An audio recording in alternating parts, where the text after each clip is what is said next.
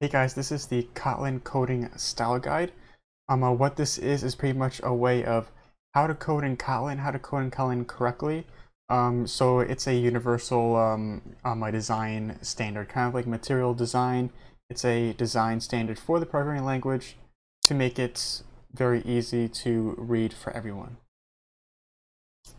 Now this is pretty much what I'm going to show you is what I think is pretty much the most important parts that I found in the coding design that I found that are gonna make a big impact with everything that you can actually start today. So first thing is probably that for an if statement, what sometimes you do is you have the power to say like if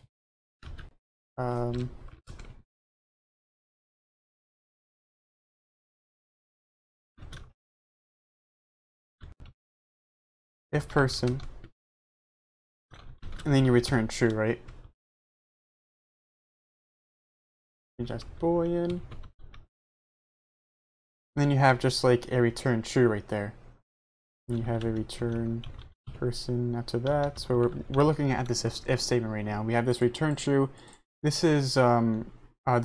You shouldn't be doing this. It makes it a little confusing because from this to a non-indented a return statement means a totally different thing. It doesn't separate it from the if statement, so you have to put these curly braces in. It makes it a lot cleaner, mainly because if you don't have these curly braces, I mean, the difference between this one and this one is very similar. It's just one little tiny indentation and it means an entirely different thing. I find it confusing when people do this. I always put the curly braces in and it looks fine. There's a separation from the two return statements. So there was one. The second one I would say is a try. So you have a try, and then you have, you know,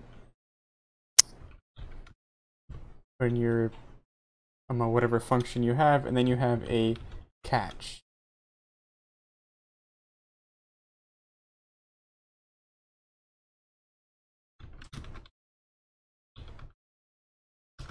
Right, and then let's say you don't have anything in the catch at all, right? I'll put this here so it's plain.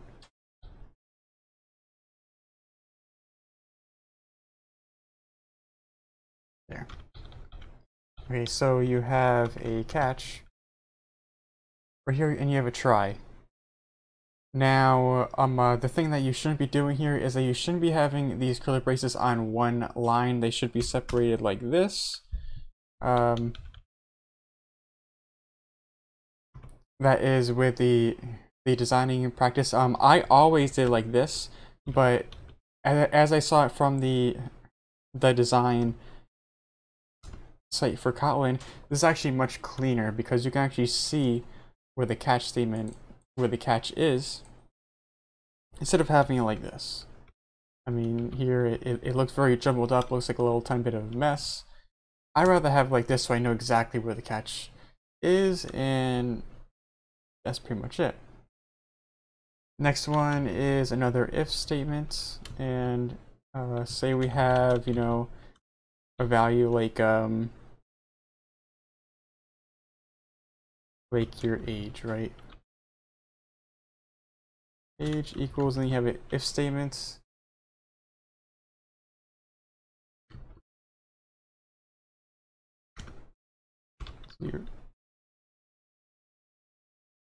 Say if that's true, my age is 10. If that's not, then my age is 20, right? We shouldn't be doing this. Again, we need the curly braces for this. This makes it a little, in my opinion, it makes it look very hard to read. Other people might be able to read this, but to me, it looks like just random numbers on the screen. I really can't read it. When I look at this, I'm not exactly sure what's going on. I'm not exactly sure where the 10 is or where the 20 is. You may be thinking, you know, 20 belongs to the else, of course, and the 10 belongs to the if statement. But you know, if I'm switching back and forth from different tabs, now look at this. I glance at it. I can't understand it right away. I can't see the separation from the if statements and the else. So what you have to do is put these curly braces in.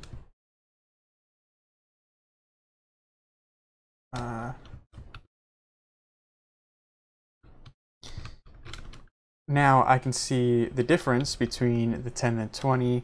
And if I go to another tab, like to the Gradle, and come back over here, I can see that, oh, this 10 goes to this if statement, this 20 goes to the else.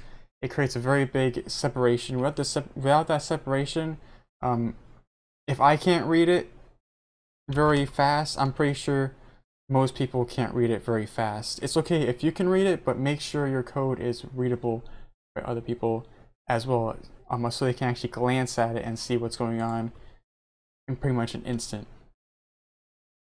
So next is pretty much line spacing, and that's mainly for, you know, parameters and stuff like that. And I'll show you right here. Let's say we have parameters of example string and example2, that's string as well. Funky example, and then we put in person and then person2. Actually, we won't do it because that gives us the parameter hints. So we'll just put the same thing what they have on the example, which is a list. And that's why they did it like that. List example, if I can spell list. There we go. Now we have our list 1 and 2, right? Delete this int now. There we go. They have 1 and 2. Now if we see this, now if we have a whole bunch, 3, 4, 5, 6, 7, 8, 10, we have a whole bunch of these. Now what's wrong here? It doesn't look like anything's wrong, but everything's jumbled up into one little tiny block. It's a little hard to read these numbers here because they're very close together, all these numbers.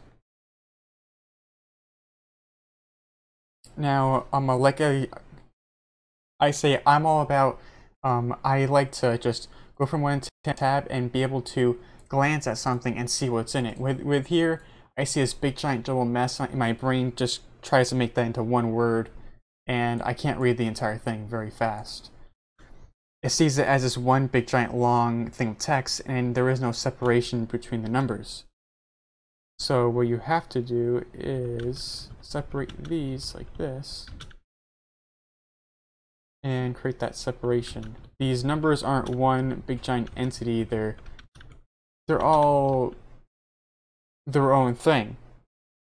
And what I mean by that, the one is one one is one index, 2 is a second index, 3, 4, they're all different. They're not just one big giant jumbled word. And you should treat them that way. They're all different, so you should have a space after the comma. So now when I go over here and I glance over here and I read, I see 1, and then I start with 1, then I read 2, and then I read 3, and then I read 4. Before, I was when I glance at this, I wasn't reading each individual number. I was trying to read the entire thing all at once because it's one big giant entity. You see it in your brain as one big giant word. You want to have these separate just like that. And those are pretty much my favorite things within that design guideline that I think are going to make the biggest difference with your